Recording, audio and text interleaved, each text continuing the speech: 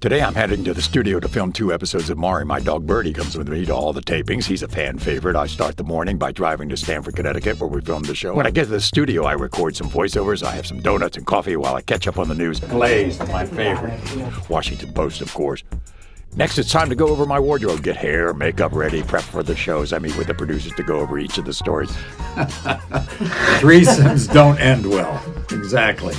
But the one thing I don't know ahead of time are the results I find out right along with the guest in the audience. No bias here.